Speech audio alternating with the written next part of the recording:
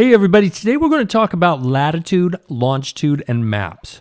And before we get into that latitude and longitude part, let's talk for a minute about maps.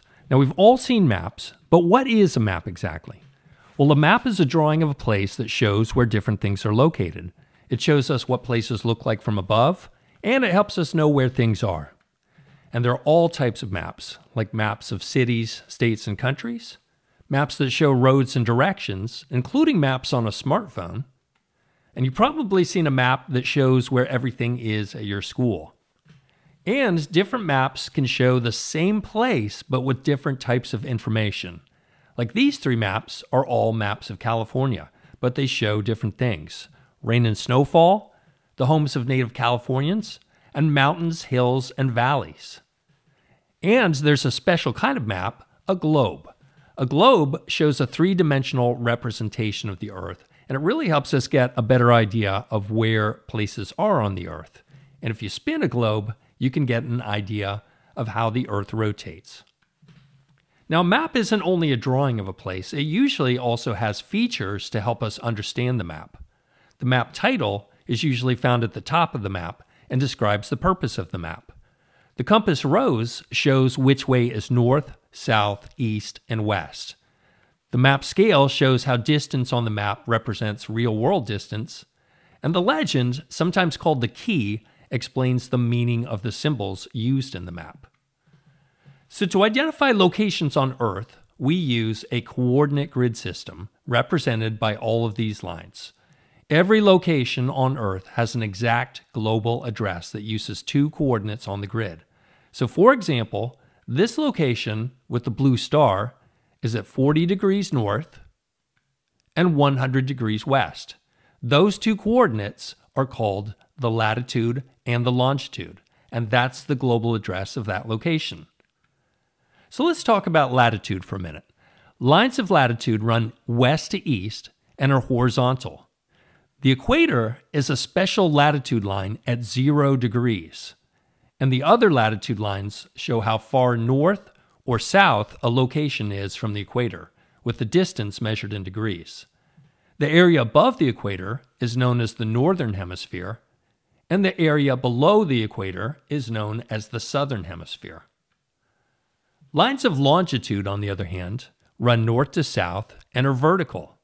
Longitude lines show how far west or east a location is from the Prime Meridian.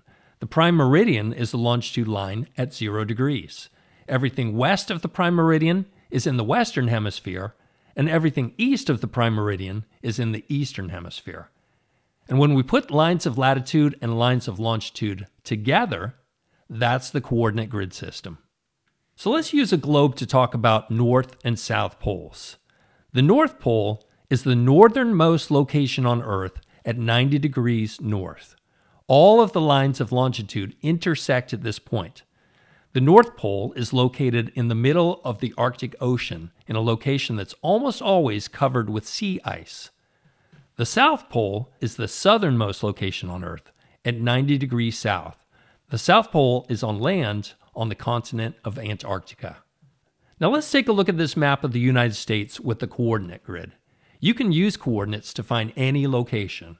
For example, let's take the coordinates 45 degrees north and 120 degrees west. Where is that location? And what state is that in? Well, if we find 45 degrees north and 120 degrees west, we can follow those lines until they intersect. And there's the location in the state of Oregon. Okay, so let's see if you can find a location using coordinates. Let's take the coordinates 30 degrees north and 100 degrees west. What state is that in? See if you can find out. If you need a minute, pause the video. Okay, so here's 30 degrees north and here's 100 degrees west.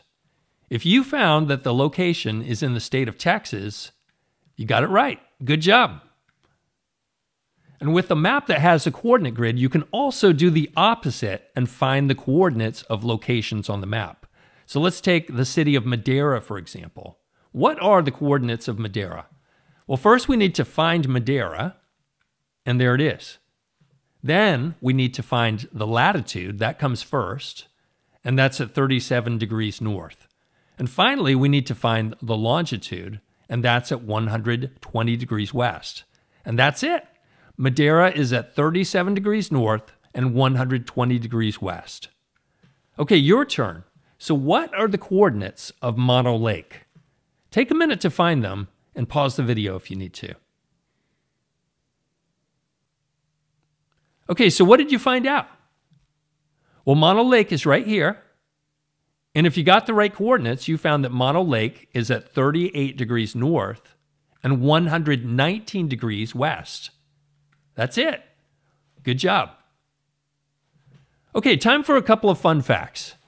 Did you know, for example, that at the equator, there are almost exactly 12 hours of daylight and 12 hours of darkness every day of the year?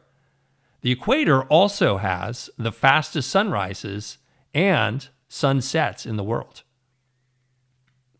Here's another thing that's interesting about maps. Now take a look at this flat map of the world.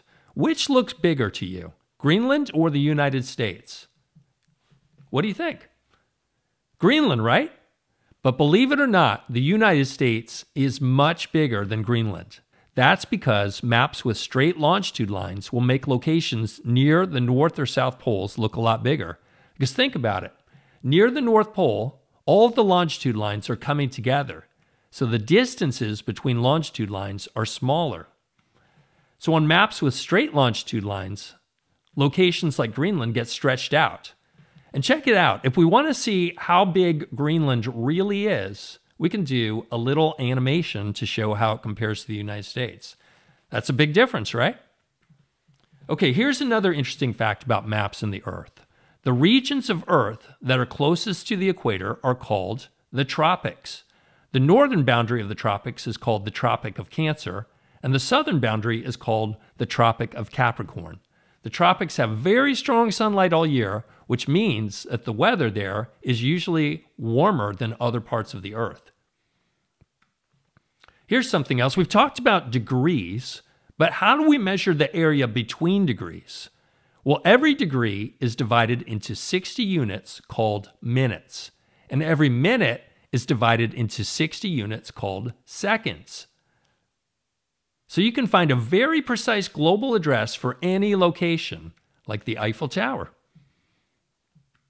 And if you want to try a really cool way to view maps, you can use Google Earth, which lets you explore anywhere on the planet, from a view of the whole world all the way down to your home, your school, or any place you'd like to visit. So just go to earth.google.com, do a search, zoom in, zoom out, and check it out. All right, that's it, guys. If you want to get your own slides and practice pages to go with this video, check out the link in the description below. So have fun exploring the world, and thanks for watching.